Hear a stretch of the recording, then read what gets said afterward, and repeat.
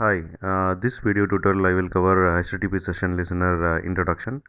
Suppose in web application, if HTTP session is created or removed, event will be generated. Okay, the event called HTTP session event.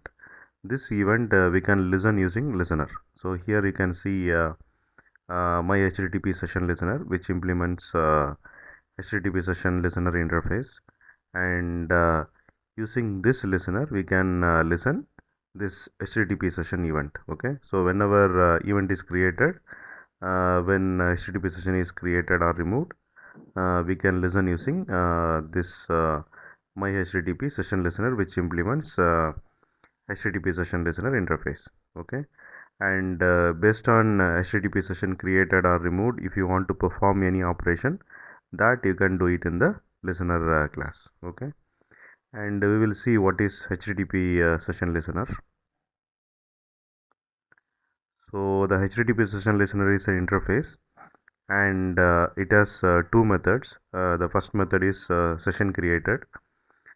This method will be called when session is created, and second method is session destroyed, and this method will be called when session is destroyed. So both this method receive HTTP session event. Okay.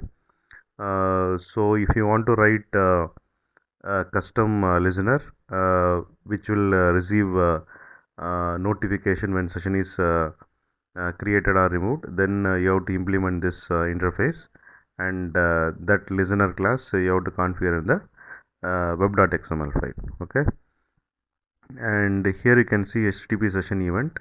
We will see what it is.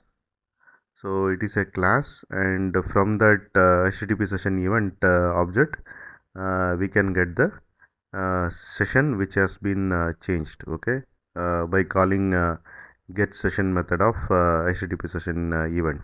Okay, and this is about HTTP session listener introduction, and I have created a separate video for HTTP session listener demo.